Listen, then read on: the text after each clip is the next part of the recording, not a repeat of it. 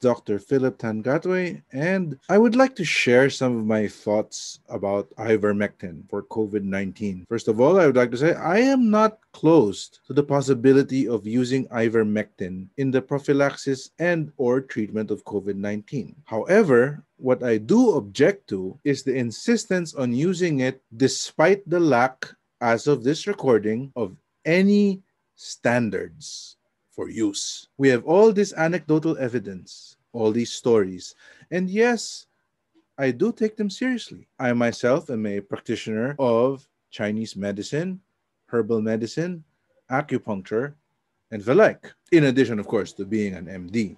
But I must ask this question. Okay, I want to use ivermectin. How? Is there a standardized dose? Are there standardized indications? When to use it? When not to use it? What to watch out for? There aren't any as of now. But you might say, you practice Chinese herbs.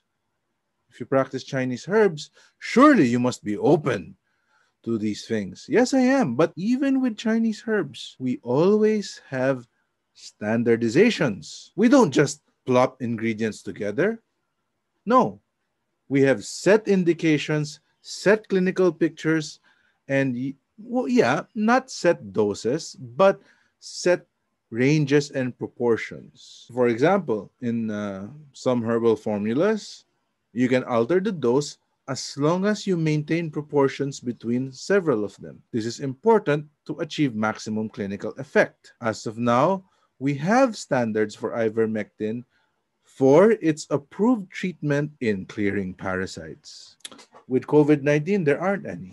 Now, why is this important for you, the patient, and for people like me, the practitioner? Without a set of standards, without set prescriptions, set dosages, which we derive through conscientious studies and observation, without such standards, how can we be sure with what we're giving you? Okay, so I give you ivermectin for COVID and it doesn't work and you have side effects. If I follow the standards, we know that it's probably not the ivermectin. But if something happens to you and there are no standards, how can we be sure if it was the ivermectin or not? I hope you understand where I'm coming from here. And ultimately, this is also what I want to say.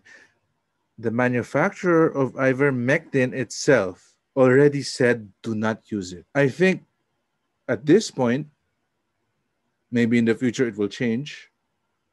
But if at this point the manufacturer says don't use it for this purpose, then it's very, very presumptuous for us to think we know better than the guys who make it. Anyway, that's all I have to say on this topic. Thank you very much, and I hope to see you guys soon.